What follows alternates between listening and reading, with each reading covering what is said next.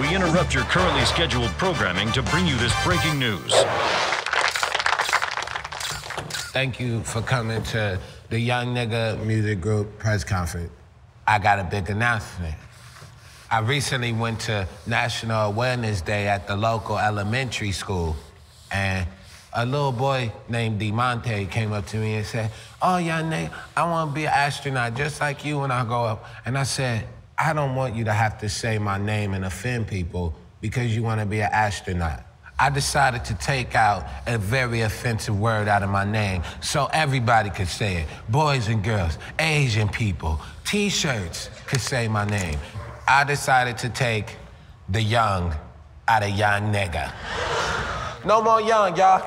Now I'm just nigga. Oh my God. It's Mr. Nigga now. Mr. Nigga, y'all.